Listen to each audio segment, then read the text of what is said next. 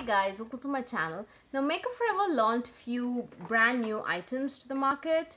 Now I picked up these little guys recently, and these are called the Aqua Color Paint XL or Aqua XL Color Paint. I'm not sure what's the right order. But anyways, these retail for $25 guys each. Now there are 20 shades in total.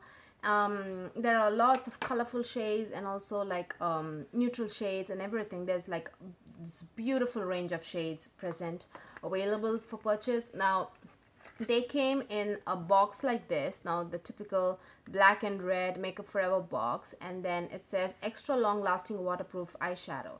Now I don't think I mentioned these are cream eyeshadows, but the formulation is gel because it says makeup gel at the back. Now there is a short description at the side of the box. Let me just quickly read it to you. This waterproof shadow glides on effortlessly to bring instant color intensity, and this blendable gel cream has a finish that can range from light to medium high coverage, and the skin is visibly smooth with 3D microspheres that help fill in micro lines. And then this formulation is crease proof and extra long lasting, and this stays all day long. Now before we get into the actual product and whether this product just holds good to all of these claims, but I just want to show you the packaging and where the product is available. Now this is the actual packaging that it comes in. The packaging has the shade, the eyeshadow color has the corresponding same exact packaging as well. So red has red tubes, so everything. So I bought, like I said, there are 20 shades, and there are 3 finishes in total. There's a matte finish, satin finish, and then metallic, not metallic, shimmer finish it says, not metallic or foil finish. And I bought 4 among 20 because, like I said, these are expensive, $25, and the amount of product that you get here is 4.8 ml. That's 0.16 fluid ounces. So that's actually pretty standard, I would say, for a liquid or a cream eyeshadow, because the Stila ones also is almost, it's in fact a little bit less than what Makeup Forever offers. Stila one offers, I think, 0.15 fluid ounces. These are 0.16, and so does Touch and Soul, a Metalist, what's that called, Metalist something foil, glitter and foil eyeshadows. They also offer the same, same, it's 0.15 fluid ounces. So Makeup Forever, although it looks tiny, it's a little bit, tiny bit more than what, oops, there go one, I'll be back. They offer a tiny bit more than Stila, the popular, I'm just comparing with these with the popular, uber popular liquid eyeshadows. So anyways, so I picked up 3 mattes because the mattes is where the colorful shadows are at. Because the shimmer and the satin finishes are more of neutral shades, more like gunmetal. Then there's a rose gold and beige kind of a thing. Mattes are the where the most. There's a yellow, there's a red. Like I said, I have the red, there's an orange, they're beautiful, there's a hot pink, then there's like a turquoise which I picked, and there's a cobalt blue. So there are beautiful colors there. Anyways, this says on the Sephora's product page, it says that these are exclusive and new, but I don't think these are exclusive to Sephora, because I did find them on makeupforever.com. So you can definitely purchase them at Sephora or makeupforever.com.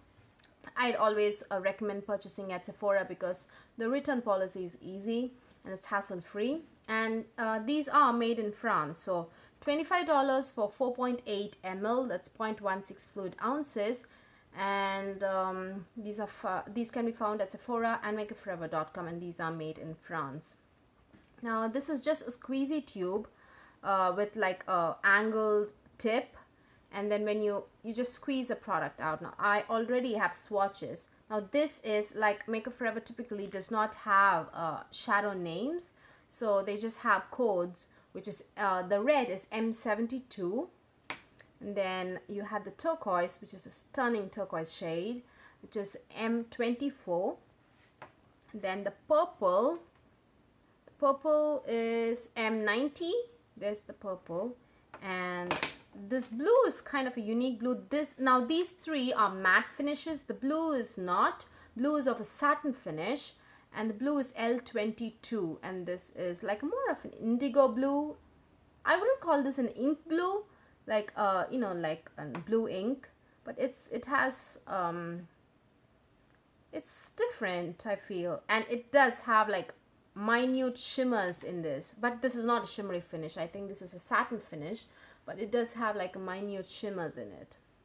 So yeah, so those are the 4 shades that I picked out, and I'm really impressed. Formulation wise, I'm so happy about this formulation, guys. These are amazing. Now they are not streaky at all.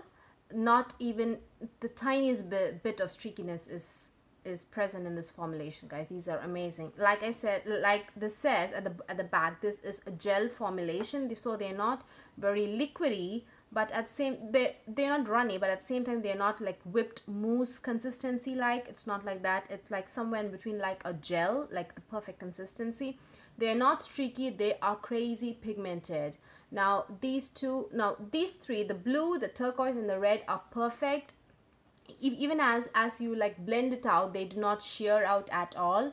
You cannot see my skin through the eyeshadow. Of course here you can see because it's too thin, but there's not enough product there. But the purple one, I must say, it has like a thinner consistency, on the thinner side slightly, because but the best thing about it is that it's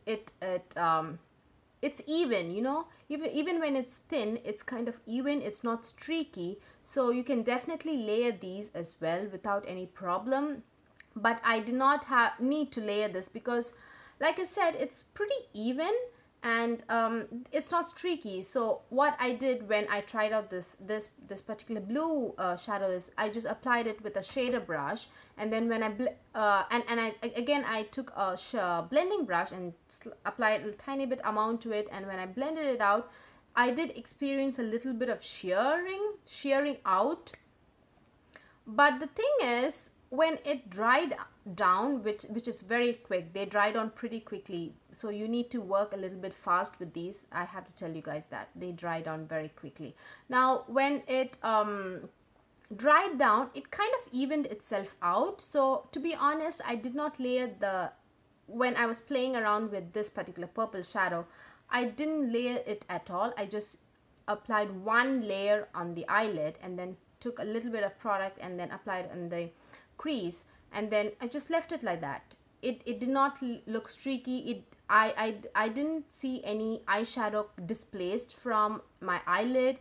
The entire look looked pretty even. I was very happy with this purple eyeshadow, to be honest. Now these are crazy pigmented, like I said, so application wise, to apply it on the eyelid, you need the tiniest bit of amount, because like I said, these are very freaking pigmented, so damn pigmented and so vibrant. The look that I have here is I've used a turquoise shade in the little bit of the eyelid, just along the lash, a little bit maybe thicker than the where I would apply my eyeliner, but just wanted to give like a pop of color to my eyelid. And then I've used the red shadow to completely blow out in my how do I say it? I've used it a lot in my crease, and also it's come down to my eyelid as well, because I wanted the red to like really come through in this eye look, and just and the turquoise shade to just a little bit peek through. So to apply it on the eyelid, you don't need a lot of amount of eyeshadow at all, and it's very easy. You just use a flat shader brush. I use a synthetic brush from ELF, and you just apply it and it goes on smoothly. No streaking, no, it doesn't like after it dries down, it doesn't like crack or anything. It's perfect, to be honest. Now if you want to use this for an entire eye look like I have done, you need to use a crease shade, right? Now when you use this to blend out, you actually use up a lot more product than you expect. I actually had to go in twice and for the amount of product that I had to like blow it up in the crease and a tiny bit in the eyelid. So I feel when you use these cream eyeshadows to blend out your eyeshadow look, you will end up using a lot more product than you expect. So because there is already a little this is a tiny tube. So I feel you might go through these pretty quickly. That is actually that's the only downside, if I can really think of something. That's the only downside to these products. I feel when you want to use these to do a complete eye look, to blend out and to use some crease, use these to do a crease work, you will actually end up using a lot more product.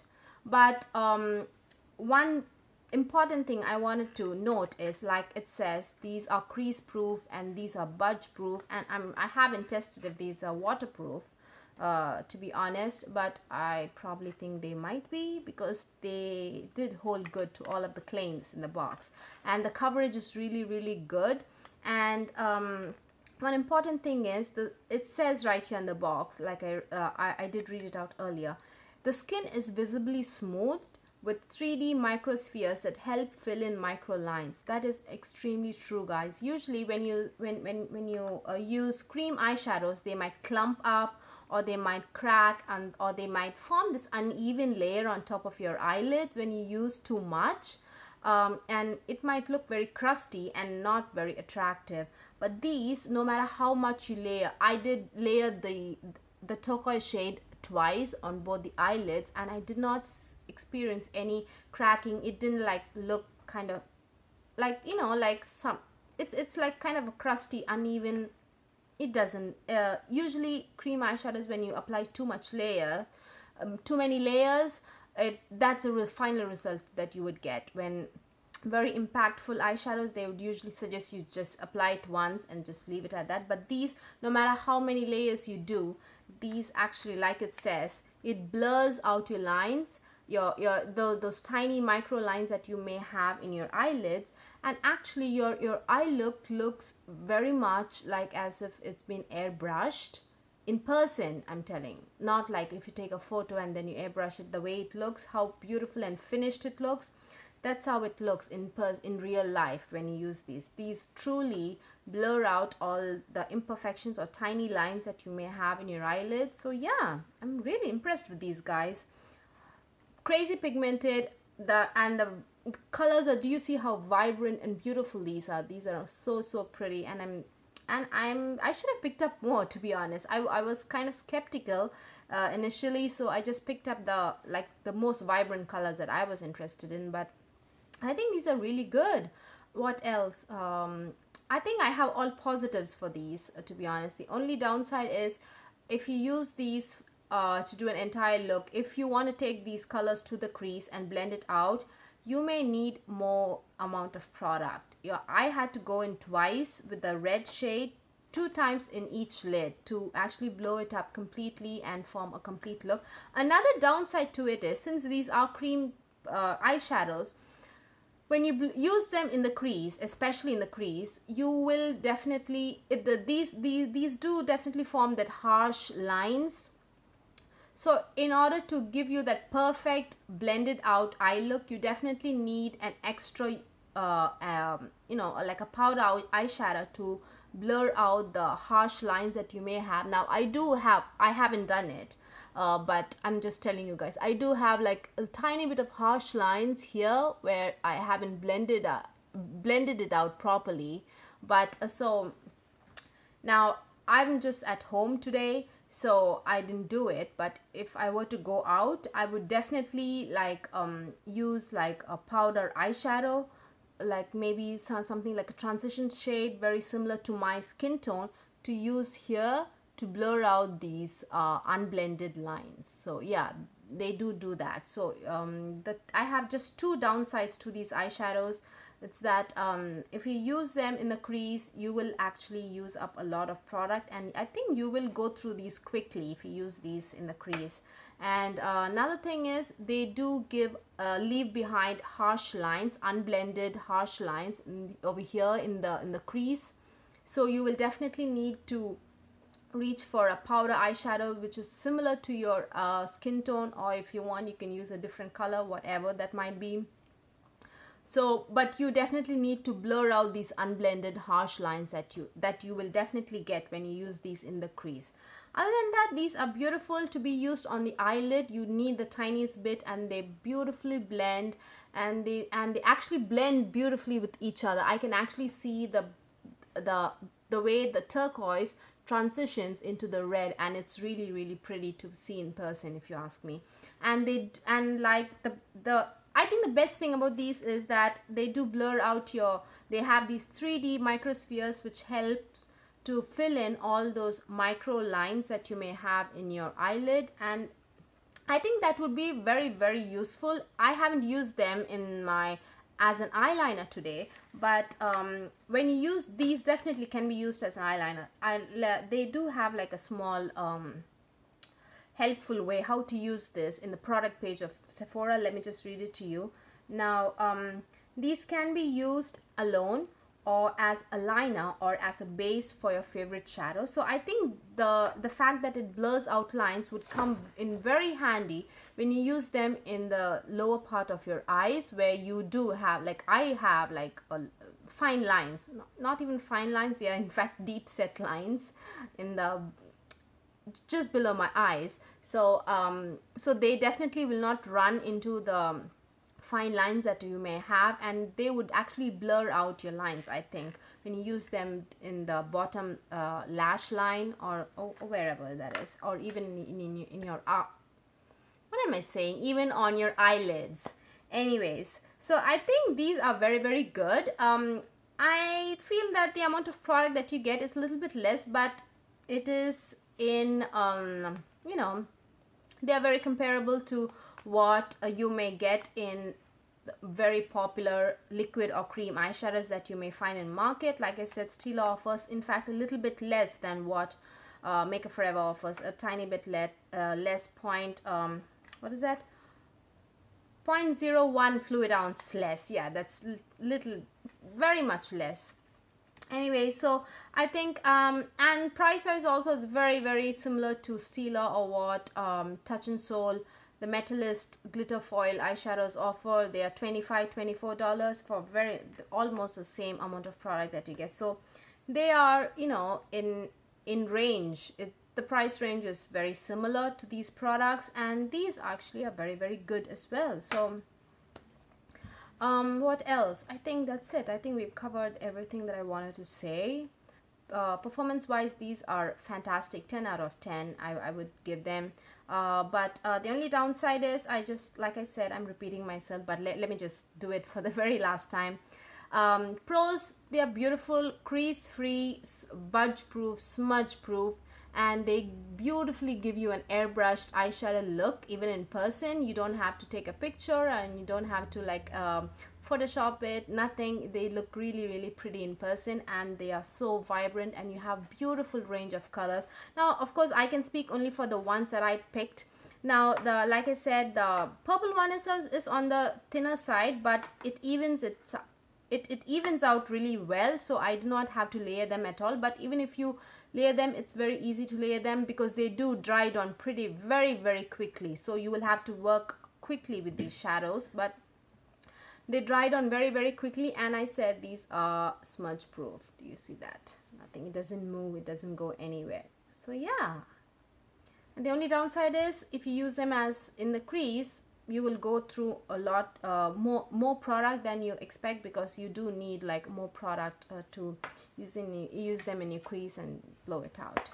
So what else? I think that's it, guys. And yeah, it does leave behind harsh lines if you use them in the crease, so you will have to use like a powder eyeshadow, like very similar to your skin tone or whatever color that you want, to blur out those harsh lines. Yeah, that's it, I guess. I think we've come to the end of the video, guys. Thank you so much for watching, and please give this video a thumbs up if you liked watching it, and please subscribe. Bye.